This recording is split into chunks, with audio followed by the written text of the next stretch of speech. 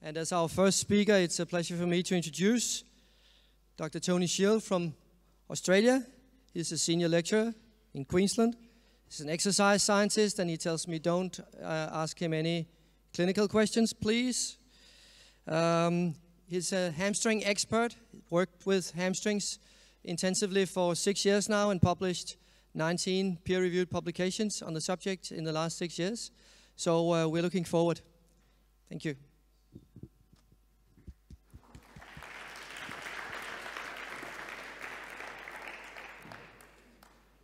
Okay, so thank you very much, Per, for your kind introduction, and thanks also to the organisers for thinking of our group when thinking about sending out invitations.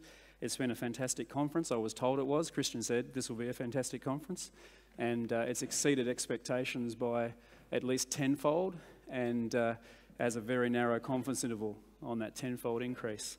So obviously, we could answer this question by saying yes and finishing here, because we have to be able to do better than we're doing at the moment in terms of reducing hamstring injuries out in the real world. I also was tempted to come here because I'm not travelling with my colleagues and take all the credit for their work, but I won't, because many of you know them. And so there's some really fantastic people here who do fantastic work and work really, really hard. And this is the starting five of our team over the last 6 years or so. We work on a model, and it's just a work in progress. There's nothing proven. Well, there's little aspects of it that are consistent with the evidence, but there's nothing proven about the model yet. But we're very interested in low eccentric strength, and we're interested in muscle architecture, specifically fascicle lengths, and the role that those two things play in hamstring strain injury. Of course, there are other factors, and we let colleagues who are far more expert at those do the research in that area, although we've had a dabble recently in load management in the AFL. And so we hope to have a publication very, very soon, hopefully before I get on the plane to go home, in the load management or the load fluctuations and hamstring strain injury in Australian rules football. So with regards to the hamstring strains that we see, we mostly see high-speed sprinting type hamstring strains. 80 to 90% of them are high-speed, sorry, not 80, about anywhere between 70 and 80% are high-speed running injuries. And a vast majority, 8 or 9 out of 10 of them, happen to the bicep femoris long head. So it's almost true to say that we're not hamstring researchers, we're bicep fem long head researchers. But 1 or 2 times out of 10, we're wrong, and we have to pretend to care about the medial hamstrings. So we've also published some work in the past about persistent neuromuscular inhibition, which we believe can explain a lot of the deficits, not just in strength, but also in architecture and fascicle lengths after an injury, at least if the injury is severe enough. Of course, there are other factors as well. I'm going to talk mostly about the things in red today. We're going to share with you some very recently published prospective work in A-League soccer in Australia. And then I'm going to talk to you about some as yet unpublished work of one of my PhD students, Matthew Bourne. And we're trying to basically give an evidence base that is better than the current evidence base for exercise selection. So I'm going to talk about the red stuff. So we've published at this stage 3 prospective studies, one in the AFL, which has been out for a little while despite the date there. MSSE takes a long time to get you into print. With a rugby study, and with an A-League soccer study, which is your round ball football, but I can't bring myself to call it football because I get confused. I'm going to talk to you about the soccer study today, and the results from the soccer study, from a strength perspective, are very, very much like the AFL results, and the rugby study differs a little, and I'll tell you briefly how it differs later. So let's talk about the A-League study first of all. With all of these studies, we have a basic oversimplification of the methods. We look for injury history. We then do this pre-season test of Nordic strength, and we basically have athletes do this Nordic exercise strapped into a device which measures force at the ankles.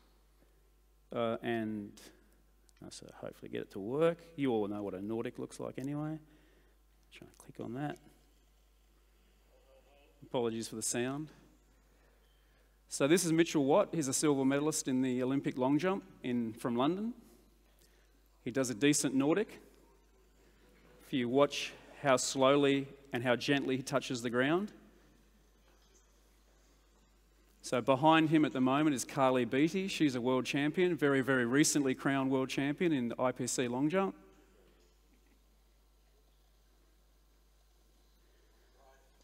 So while Mitch is doing the exercise, in this particular device, we have wireless transmission of force to a laptop.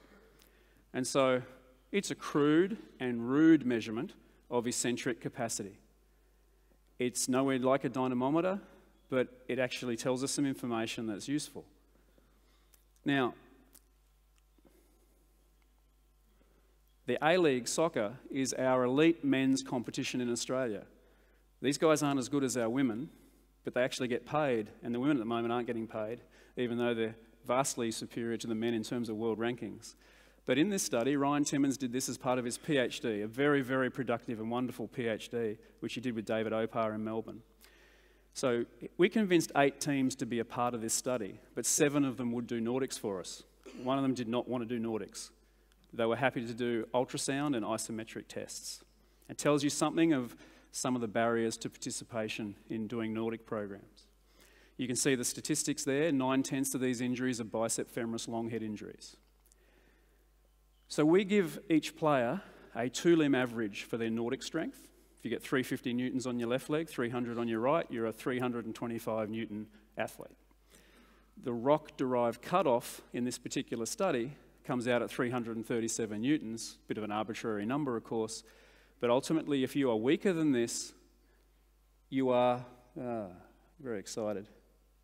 If you are weaker than this, you're 4.5 times more likely to sustain an injury than if you're stronger than this. And interestingly, if you look at the regression, essentially as you move across the population, for every 10 newtons of extra strength, there are 9% fewer injuries. Now, 10 newtons of extra strength should be the strength gain you can get from just about a single session when you first start. So I'd just like you to imagine what the risk reduction would be if you got 50% stronger. Because I'll show you later, 50 newtons stronger, sorry. I'll show you later it's easy enough to get 100 newtons stronger in a group of recreationally active athletes. So that was not novel. By the way, the AFL results were very, very similar to this. Instead of 4.4, we had a relative risk of 4.3. The stats down the bottom in the AFL study, they're identical. So AFL players and soccer players seem to behave rather similarly. But the most interesting thing about this study is that Ryan took ultrasound measurements at mid-thigh of 152 players, and there was one extra injury amongst this group. So basically what you can see there is a mid-hamstring, mid-thigh ultrasound measurement. You've got the superficial aponeurosis, a intermediate aponeurosis, a line drawn parallel with the fascicles there, and with some trigonometry you estimate how long the thing is. So again, that's rude and crude, and it's an estimate, but ultimately it still gives us some information that we think is useful.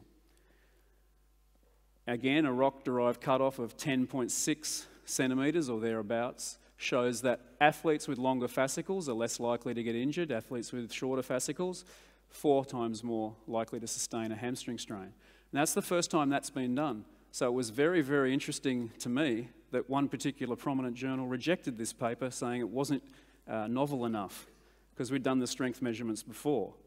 So, we moved on and published it pretty soon afterwards anyway. And the most fascinating thing about this is that with every ½ centimetre increase in fascicle length across our population, we found a 74% reduction in injury rates. It's an amazing reward for something that you can induce quite quickly. So if we plot those two things together, we've got fascicle lengths here and Nordic strength here. We've got a lot of dots and crosses. The green dots show players who subsequently don't get an injury, and it tells you what their fascicle lengths and their Nordic strength was. The red crosses are guys who subsequently had an injury. And you can tell from this that down here is not a good place to be. Up here is a pretty good place to be. And in fact, no one's up here, which is a bit frustrating to me, because I think we're going to call this the quadrant of doom.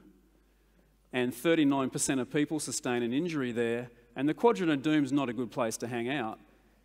But if I knew a place that was called the Quadrant of Doom, I wouldn't want to live here or here. It's just far too close to a bad place. So we'd like to see people a bit further away. If you've got long fascicles but you're weak, or if you have short fascicles but you're strong, your injury risk goes down. But ultimately, this is where you want to be. Okay, I don't have a smarty pants term for this particular quadrant. If someone can think of something really imaginative, please tell me, because I'm looking for something. A 4% injury rate. It's pretty hard to get injured when you are strong and have long fascicles in the bicep femoris long head. Okay, another way to look at this, actually one more thing I'll just tell you about.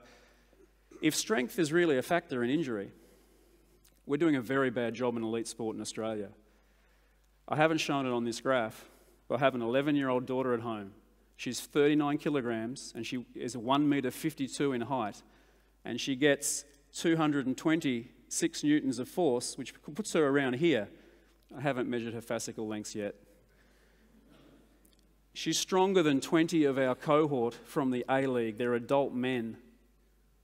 So I told a colleague this, and the colleague said, "Oh, what's her training background?"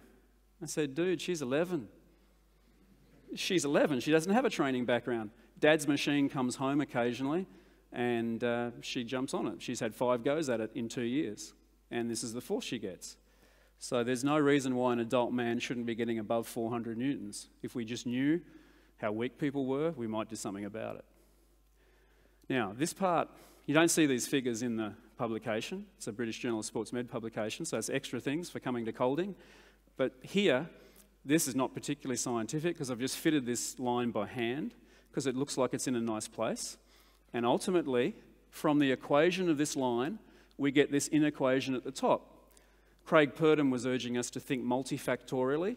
That sounds very, very clever. I can think of 2 perhaps at once, so I'm thinking bifactorially, and if I can have an equation which tells me really simply how the 2 go together.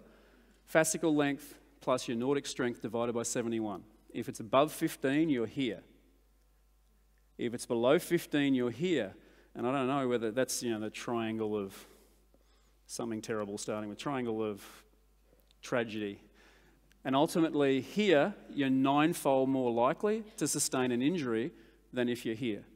So we want to develop exercise programs that push people from here in that direction as far as possible. Some things to consider though. It's early days in this research. There have been a total of 3 prospective studies using Nordic strength and only 1 with the fascicle lengths.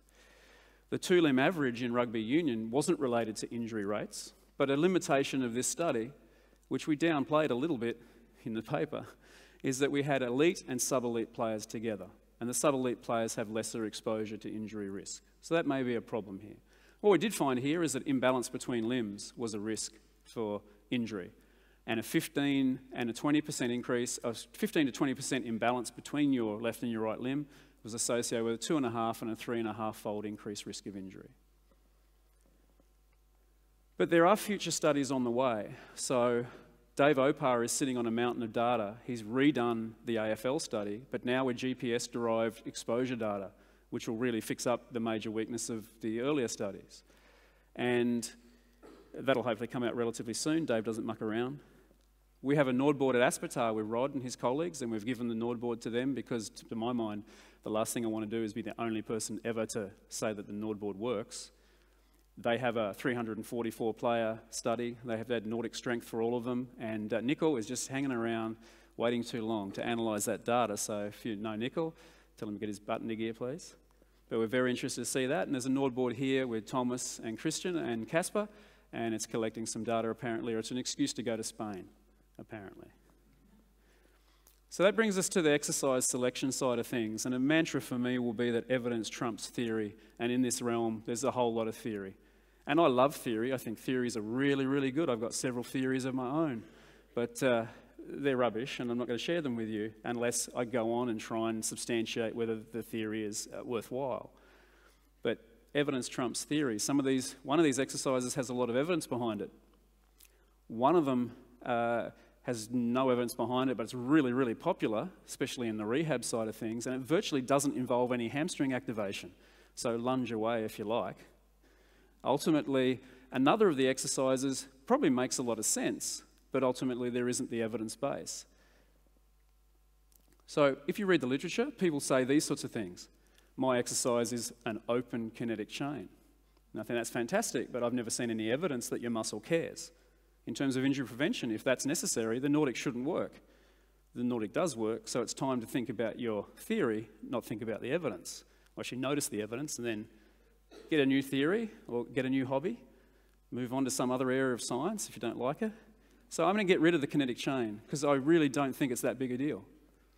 Then there's assumptions about core stability, and we do a disservice to everyone by letting our colleagues who advocate core stability get away with never coming up with any evidence.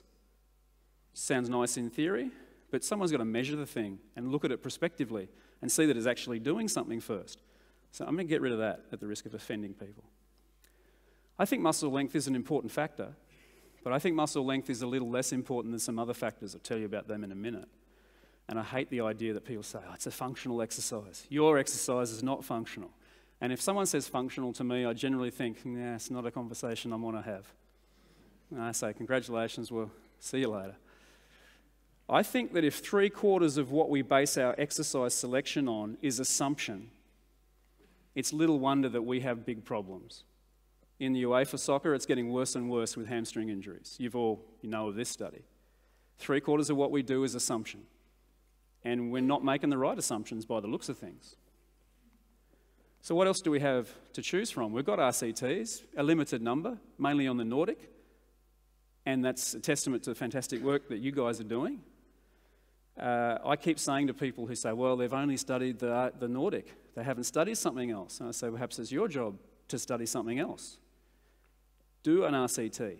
And I'm going to tell them today what they should do in terms, what exercise other than the Nordic they should select.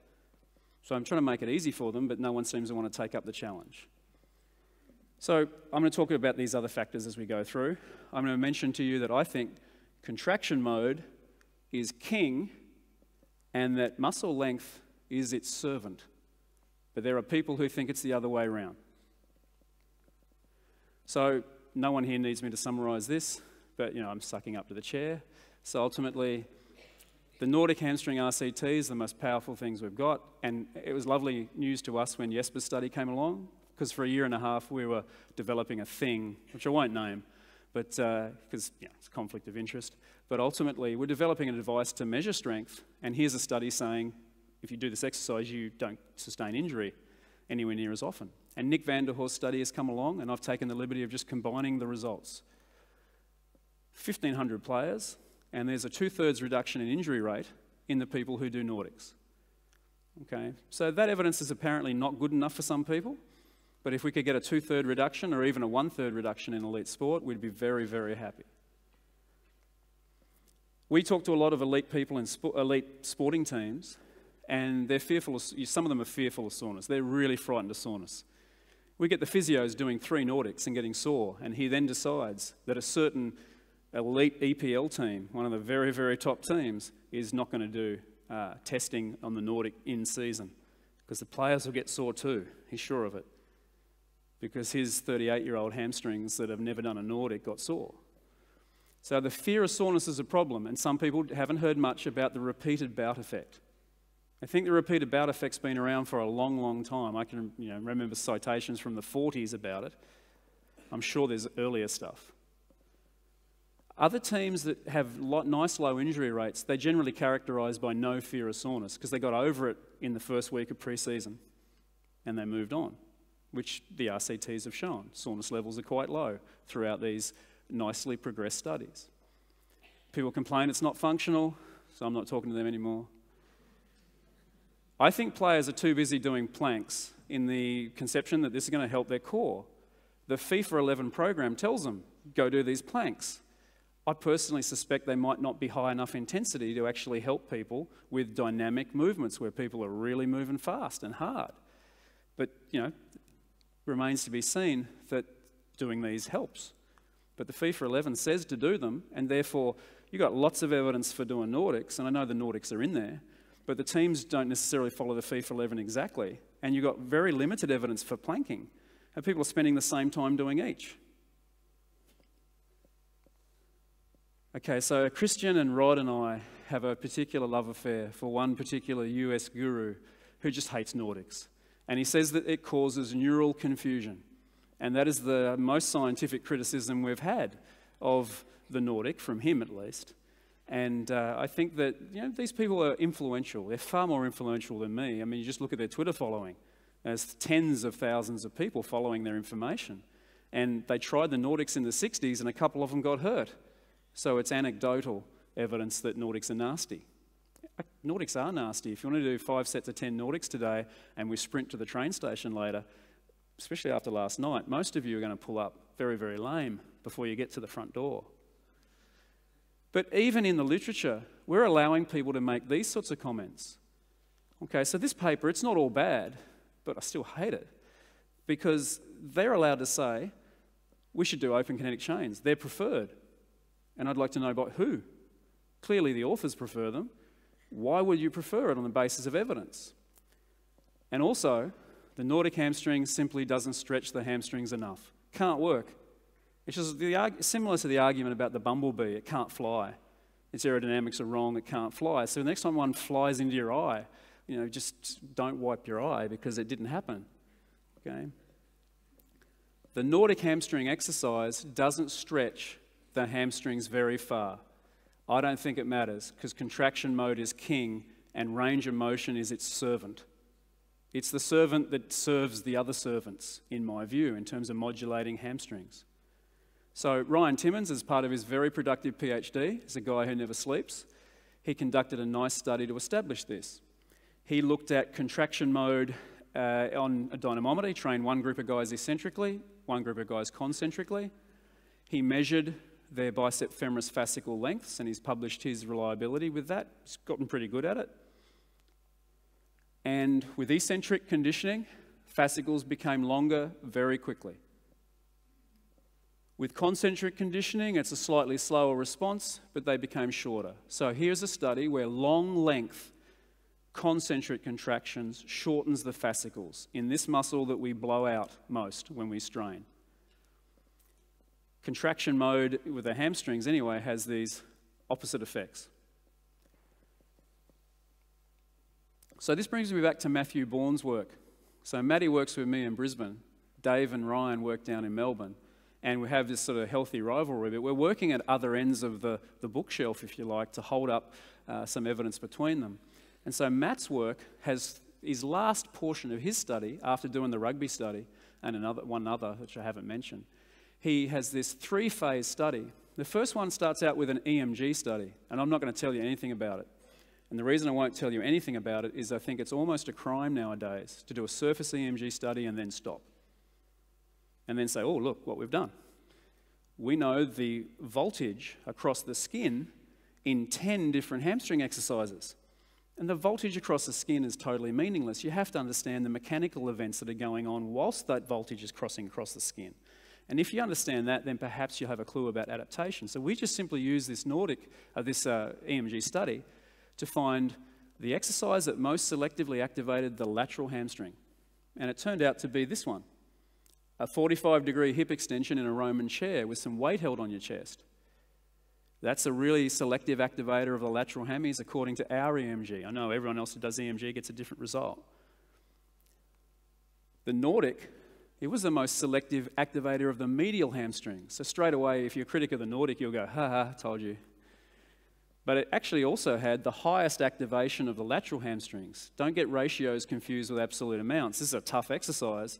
And as a consequence, there's very high lateral EMG as well, but the emphasis is on the medial in terms of activation. But anyway, EMG has a lot of flaws. So we've done an fMRI study to look further, closer, and then we did a training study to actually look at adaptation. So I think every surface EMG study should be followed by at least one of these, or at least the third step. And it should be made a crime that you just do the surface EMG study and stop. So with our fMRI study, you can read the details there, but ultimately people came into the lab and they performed one of these 2 exercises. They rest for 15 minutes, we scan them. They do the exercise, we scan them again. Within 90 seconds of their finishing the exercise, they're back in the tube. We look at regions of interest as big as we can make them within the hamstring muscles, and we basically get a composite average of the T2 changes. Now, not many people understand T2 changes. To be frank, it's rocket science. I don't understand them much, but I think I can interpret them reasonably well. That's a resting MRI T2 scan. It's not a nice anatomical one. It's a bit blurry compared to your T1s that you guys will often see. You can see every muscle is black because they've been inactive for the last 15 minutes. After 50 reps of Nordics, they go boom, and the semitendinosus goes boom. And notice that not just the colour change. Notice that the whole leg lifts up off the bench and rotates externally a bit. It's because of the fluid that pumps into the hamstrings. Their volume has gone up as a consequence of this exercise. Semitendinosus lights up like a Christmas tree. Bicep femoris short head lights up like a poor man's Christmas tree. And the other long heads, they're just not really contributing a lot. They're not entering into the spirit of it. However, and so you can see the group averages here. Semitendinosus lights up much more than these others. Now, a lot of reviewers say to us, well, that's useless. You don't know what it means.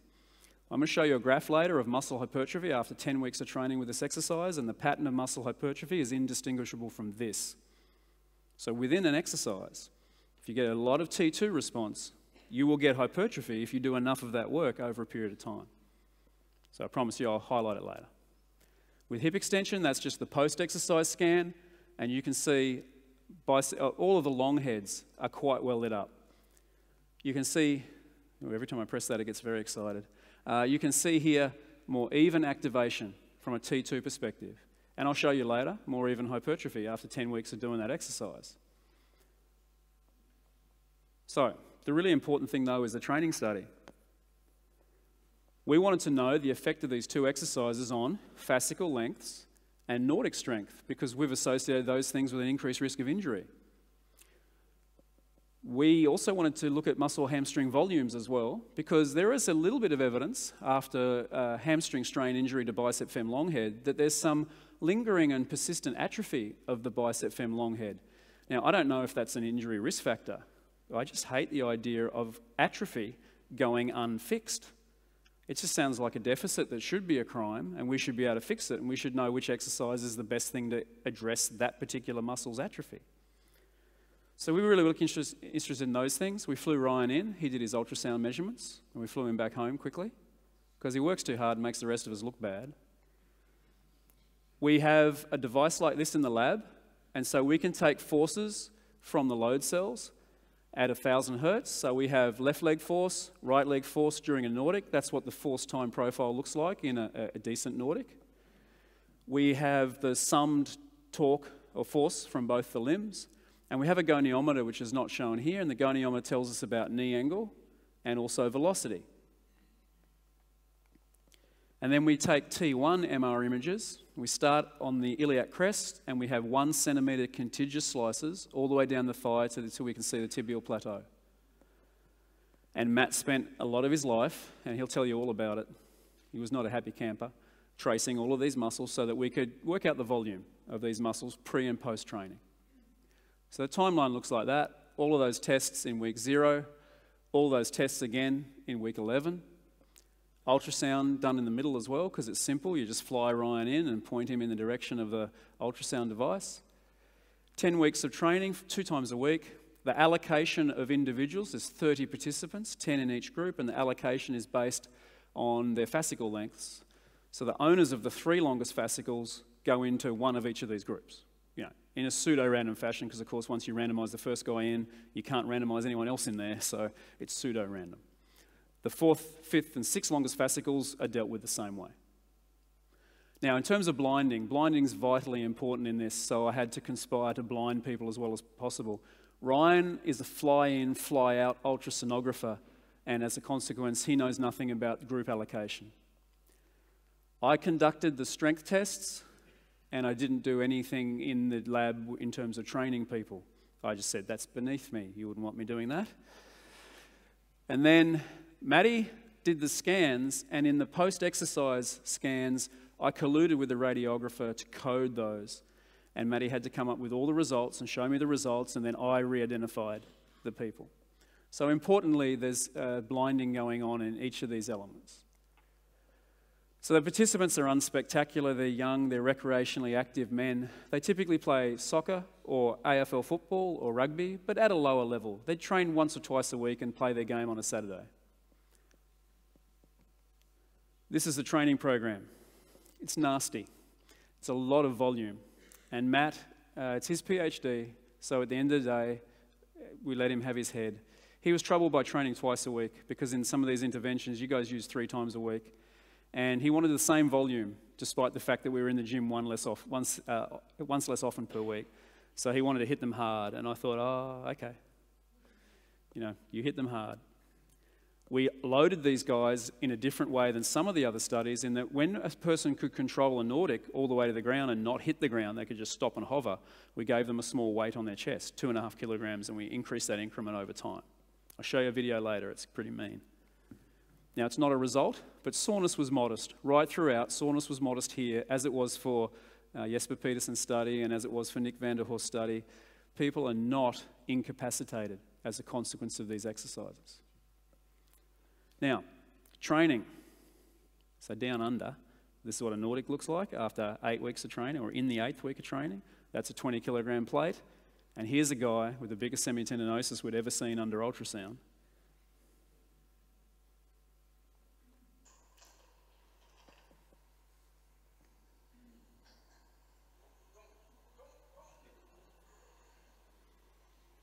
Okay, so he does 6 reps in this particular session, 6 sets of 6. By the way, at the end of the study, after the study, this guy could do 6 sets of 6 concentric Nordics. We didn't let him do that in the study. Notice that he is getting up from the bottom position with minimal knee flexor activity. It's all about just pushing himself back up into that position. So very glad there wasn't any swearing. I was trying to dull the sound before. Now, hip extension looks a little different. It's more conventional because there's a concentric and an eccentric phase. Now, apologies, the lumbar spine doesn't look great. Train one leg at a time.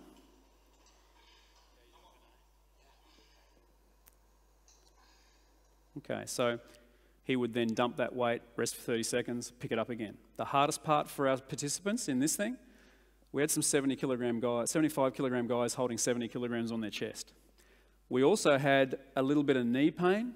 So whilst I like the idea of this hip exercise, we had a little knee pain because your knee goes into hyperextension here. What this guy should be doing, he should be standing behind the participant, pushing really hard into the back of the knee just to take the knee off absolute full extension a little. And we had one particular participant, one particular research assistant who was fantastic at that. He's a 160 kilogram taekwondo athlete, and he just was push with one hand, and if there's another guy in the gym, he would push with his other hand, and he could keep a little bit of knee pain away. So, if some of the theoreticians are correct, this exercise, which has much more excursion than the Nordic, should result in longer fascicle lengths. But the results don't quite pan out that way. So here are our fascicle length results. In red, the Nordic. These fascicles got longer and they kept getting longer. I was surprised because I thought they would plateau off and stop getting longer. That certainly happened in Ryan Timmons' isokinetic dynamometry study. But what we also have is we have guys who initially are reaching peak torques at around 45 degrees from the ground, and at the end, 5 degrees from the ground. They just stop there. So they're probably getting a stimulus out to longer and longer muscle lengths. Muscle length is a servant, it's got a role, but contraction mode seems really important here. They're both statistically significant effects though. The hip extension causes a nice increase in fascicle lengths. If you remember, 1/2 centimetre increase in fascicle length was associated with a 74% reduction in injury rates in our A-League players. So I can't even calculate how big the reduction in injury risk might be because of this. Now, statistically, there isn't a difference between these groups. We're a fraction underpowered for that. But if your hypothesis was that the hip extension would result in greater fascicle lengthening, then we've shown that that's not true. So, with the strengths data, I was a little surprised to see this. Both groups got stupidly strong. They improved their Nordic strength by 100 to 110 newtons. We made some monsters. And at the end of it, they're all showing off. They go down to the gym and do their concentric Nordics for sets of 6 and just show their friends. And it just went around town. What have these berserkers been doing? But you got seriously good at Nordics even if you did hip extension. And so you can get strong a number of ways. and you would reduce your injury risk. This is just our test. Of course, this test is biased. It should be biased towards the guys that do Nordics. We have other aspects of the study, like we have a hip extension strength measurement as well, but I'm not sharing that with you today because it would take too long. So if we plot these things, we're going back to the scatter plot that I showed you earlier. There's a quadrant of doom again. And you can see prior to training, some of our participants are in the quadrant of doom. The other guys are outside it, but they're not very far from the quadrant of doom. And they don't even know it's scary. Okay, but we're scared on their behalf. And after training, oh, and by the way, that's the A-League averages. Because we're constantly told, and I know you guys hear it as well, our beasts are more elite than your beasts. And therefore, the training that works for your guys can't work for us. Our guys on average, they're recreational guys, and they're stronger than the A-League players in Australia.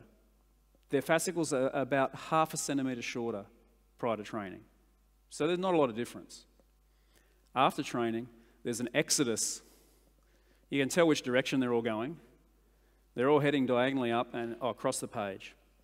And what we can see here, interestingly, from my perspective, if you combine these results into that inequation I showed you earlier, this guy up here, remember that above 15 gave you a 9-fold less risk of injury? This guy gets a score of 20, 20.5. His risk of injury, if you put it back into the A-League results, is about 0.03%. If a piano falls from the sky, he might get a hamstring strain. But interestingly, out of the 8 owners of the longest fascicles, 7 came from the Nordic group. Prior to training, the ranking is nowhere near like that. So the Nordic response to Nordics is a very steep rise. The response to hip extension is a slightly less steep rise. I think both are great. But we go from there to there, and we're a long way away from this dude. But except obviously the control participants are left behind. So, in terms of volume, muscle volume changes are interesting. Remember I said before, acute T2 responses are very reflective of chronic long-term muscle hypertrophy. So if we look at our muscle volume measures, in red, the effect of Nordics, semitendinosus grows so rapidly, 21%, or beyond 20% increase in volume. Bicep fem short head, the next most. And by the way, I was crunching some numbers in the plane. And the best predictor in terms of muscle volume of your Nordic strength is semitendinosus size. The second best predictor, bicep femoris short head size.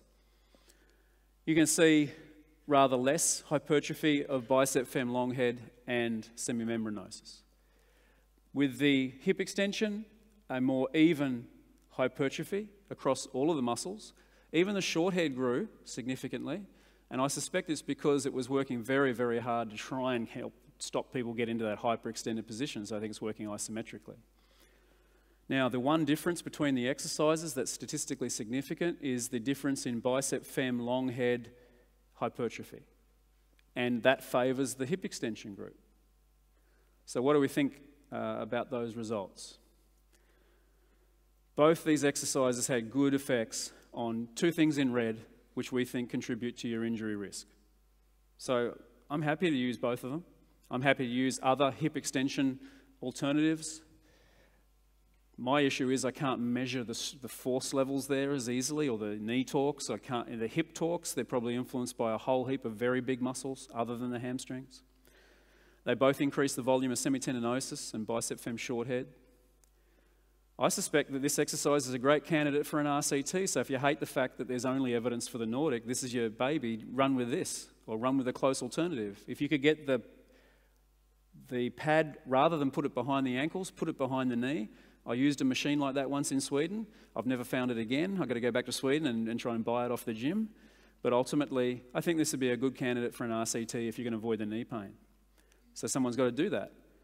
And then I think because it increases bicep fem long head volume, I think that would be an excellent exercise of choice for rehabilitation as well. So clearly, people want to choose hip-based movements and knee-based movements, and now we can see that they're similar in certain ways and they differ in certain ways. Greater excursion does not result in greater fascicle lengthening. There's evidence.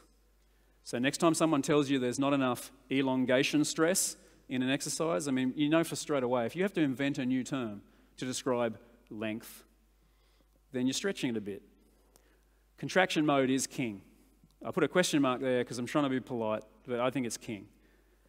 I think the length is its servant. I think this exercise could be more effective if it's eccentrically biased. So if we were to lower the weight with one leg and lift it with two, we would bias the eccentric phase and make that phase hard. I think that would make this then a little more effective again. And indeed, we'll probably do that study at some stage. Matt's finished his PhD, I've got to find someone else as a sucker for punishment. The modest hypertrophic effects, because again, if you don't like Nordics, you'll say, oh, it didn't cause much hypertrophy. But we don't know that hypertrophy or volume is a risk factor. And the modest effects on volume don't change fascicle length increases. You can increase fascicle lengths enormously without making the muscle overly big. And I agree entirely with the folk, the detractors of the Nordic, who say it's not functional. It's not. It's structural, and structure matters. And in sports medicine, I think we're all clever. We're all clever people. We realise that the whole problem's not in here. But I think we've actually run away from there and started to neglect what's going on in here. So I'm not that clever. I'm not getting too far away from in here. And that's where we've found some nice evidence, I think, for why the Nordics have worked so well in 2 big RCTs and quite a number now of non-randomised control trials. Okay, so I want to show you a picture of Dave Opar when he was young. So I recruited him out of the creche, and we've been around the world a little bit. We had a bit of fun. The boys met Rafa in Monaco, and I didn't get to meet him because I had a bit of belly problems and I was being sick. In this hotel behind him, they came in and said, we just met Rafa. And I said, bullshit. And then they showed me this photo, so I was devastated because he's my favourite tennis player. But anyway, thank you very much.